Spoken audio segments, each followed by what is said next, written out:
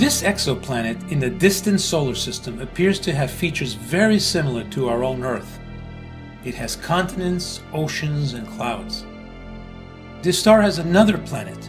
This one appears to be a gas giant not unlike Jupiter in our own solar system.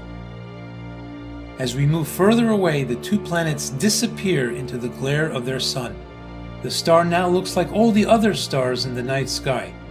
How will we ever see these planets? We cannot yet travel there, for the distances to even the closest stars are well beyond humanity's current capability to traverse in our lifetimes. We will have to rely on a space telescope.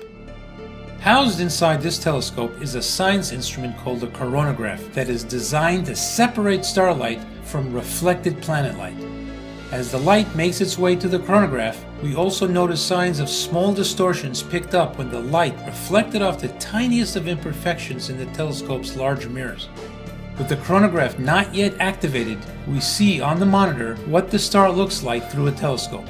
No matter how large and perfect the telescope is, it turns what was once a point of light in space into a round disk surrounded by concentric rings, the effect of what is known as diffraction. Somewhere behind the rings of light are the two faint planets. As you're about to see, a coronagraph helps directly image faint planets by doing three things.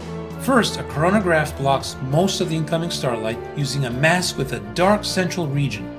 The mask is carefully designed to redirect the starlight that it does not block off to the edges of the beam.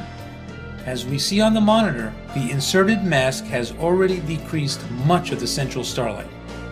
Secondly, a coronagraph removes the effects of diffraction. When something that looks like a washer is placed into the light path, it blocks the light in the edges of the beam and the rings disappear.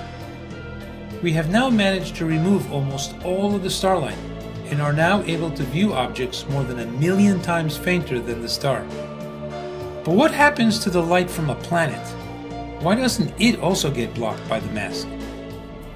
Because the telescope is pointing directly at the star, the planet's light comes in at an angle, misses the mask, and passes through the center of the washer.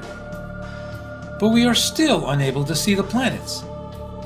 If we look closely at the monitor, when we turn up the image signal by collecting more light, what appears to have been a blank field actually consists of blobs of leftover starlight.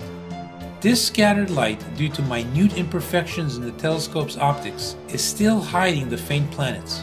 So this takes us to the third and last element of the coronagraph, the removal of these scattered blobs. A special mirror is used with hundreds of tiny pistons behind it that can change its shape so as to correct the distortions in the light beam. As the mirror deforms, the blobs of light, as seen on the monitor, slowly begin disappearing, finally revealing the brighter of the two planets. Afterwards, the fainter planet also comes into view. We can now start to see objects more than 1,000,000,000 times fainter than the star.